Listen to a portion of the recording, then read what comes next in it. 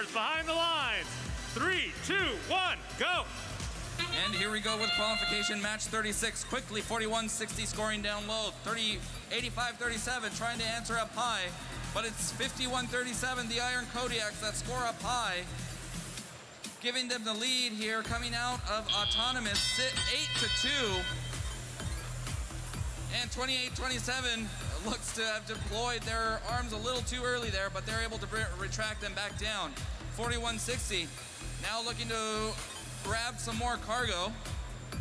Meanwhile, Iron Kodiak scoring up high, and 85-37 as well. Mechanic Ant scoring up high. Red Alliance answering back, courtesy of 41-39. Looks like we got a foul called on 41-39.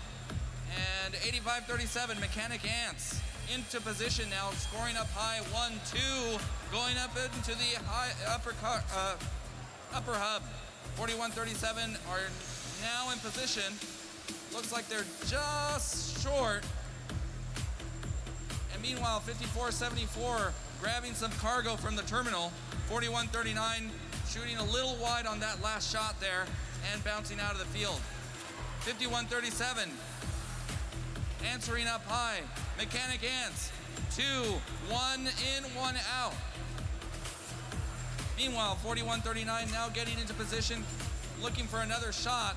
Looks like they're just spinning that cargo on the floor. We'll see if they're able to intake it. Mechanic Ants now have secured 2 more cargo and are getting into scoring position right up against the hub. And 1, 2, make it in. So with 40 seconds left on the clock, it's the Blue Alliance with the lead, 28-13, now 30-13, with 2 more points coming in courtesy of 51-37. 41-60 now initiating their climb process, and it looks like they're gonna go for that mid-rung. 28-27 also doing the same thing. It looks like they're just trying to get into the mid-rung area. Meanwhile, Mechanic Ants and Iron Kodiaks extending that lead. And now we can see that it's Mechanic Ants getting into position, going for the climb. 51-37 staying out on the field, looking for another climb. And 41-39 now pulling up high too. Is it enough? We'll have to see once the scores are tabulated. Blue Alliance with the win,